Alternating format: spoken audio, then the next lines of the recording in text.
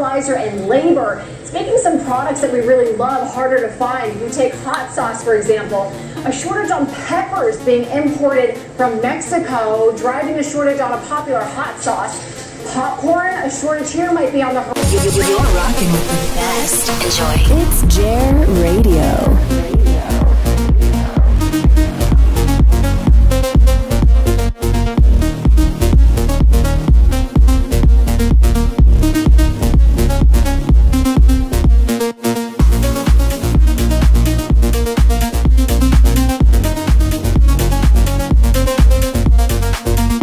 Africa and Egypt, and that affects the world in a supply chain and food issue. In fact, you have some Arab countries now worried about a possible Arab Spring bubbling up because of food issues based on Ukraine and other parts around the world.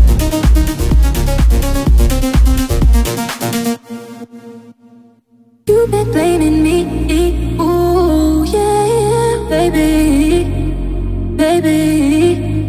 Lately I've been trying, ooh yeah, baby, baby.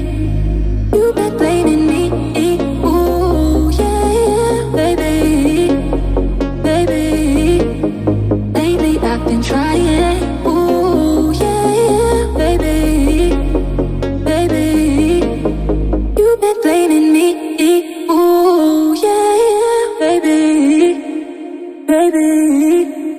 Lately I've been trying, ooh yeah, baby, baby.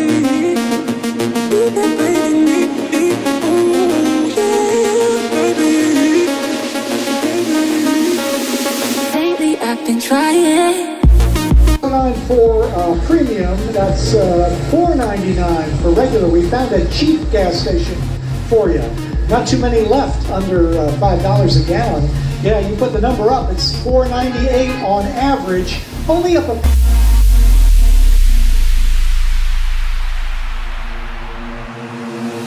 Is it really you?